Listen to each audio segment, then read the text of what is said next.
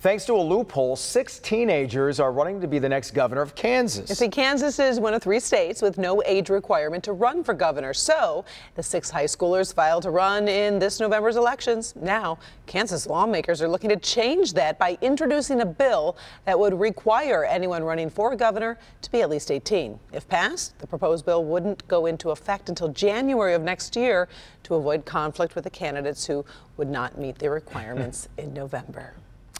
All right, new year, new emojis, of course. Gotta have The issue, which is the Unicode Consortium, which is a nonprofit that sets the global standard for emojis, has announced that new emojis are on the way. And we can all rest easy, right? 157 new emojis to be exact. There will be a variety of new hairstyles, including curly, even bald. More hair colors will also be available. How do we not have a breaking news animation over this?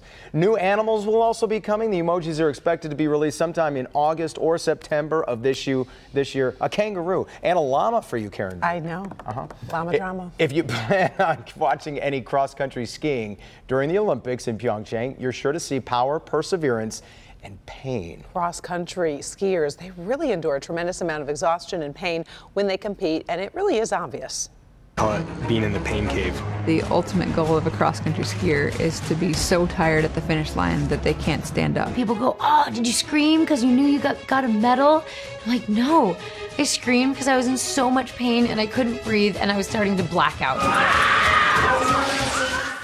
Now that's a teaser. Remember, opening ceremony tonight at 8 right here on Local 4. And they've trained for that.